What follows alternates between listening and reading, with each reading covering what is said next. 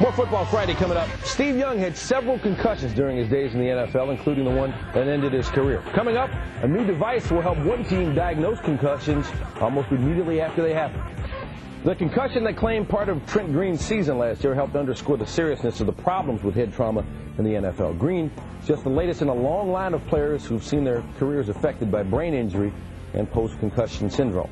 The NFL responded this offseason with new measures designed to protect its players. Among them, informational pamphlets provided for players and their families, confidential hotline for players forced to practice or play against medical advice, and the league also mandated that NFL and Players Association doctors issue guidelines to determine when players can return to the field and require that neurophysical testing be expanded for all NFL players.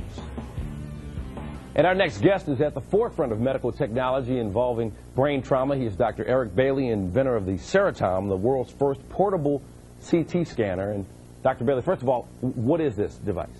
It's a miniaturized CAT scanner that's portable so that you can bring the device to the sick patient instead of bringing the patient to the device. Obviously, the neat thing here is that it allows you to take it into areas where you have people you can't move or may be constrained by some sort of purpose. The Raiders are the first NFL team to employ your device. They've actually started using it this preseason and will be using it throughout the regular season. What does it allow football teams to do that they couldn't do before? Well, I think it's great. The whole Raiders organization has adopted this from the owner on down, and that they're worried about brain injury, quite frankly. Concussions, obviously it's a contact sport, and there are many dangers into skull fractures, bleeding in the brain, and concussions that could cause permanent damage later on. The Raiders want to be able to diagnose that on the field, real time. What does that allow them to do in terms of things that they couldn't do before with this technology? I think I heard Joe Theismann once say that they need something better than how many fingers am I holding up. Right. To really determine, is this person really okay? Should this person go back into the game? Particularly expensive players like quarterbacks, which you have a lot of investment. I think it's great to have a quick analysis to make sure that that player will not be further hurt once they get back on the field. This seems like such a logical progression in terms of technology and such a beneficial product. Why do you think only one NFL team has signed up to use it? Well, I think there's also some controversy here. First of all, can this be an effective device? Can it be used on field? How quickly can they move players in and out of this?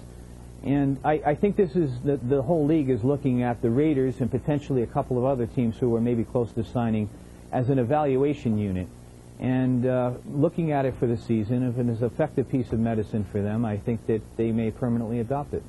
How does it work specifically? Basically, it works like the very large CAT scanner or MRIs you hear about when you go to the hospital, except for this device, you sort of stick your head in a small donut, and in about 30 seconds, it takes x-rays from around your head and now can see a full three-dimensional picture, basically inside of your brain, and evaluate all kinds of possible ailments. I know your motivation for inventing this was very personal. Did you share that story? Well, I suffered from traumatic brain injury, and that I lost my brother to a traumatic brain injury in the mountains of New Hampshire, where he was brought to a very small hospital that couldn't even afford the large $1 million plus CAT scanning technology. And it was from that moment on that I knew I wanted to invent something that was inexpensive and portable that I could bring to places like Africa and the Third World and our own rural places in the United States. What's the long-term benefit to utilizing this product, particularly in a situation like the NFL? I think the long-term benefit is almost something similar to what we've got out of car racing. Through all the innovation in car racing, it's made our own personal cars safe. There's so much traumatic brain injury is the #4 killer in the United States. It affects primarily young people, our children.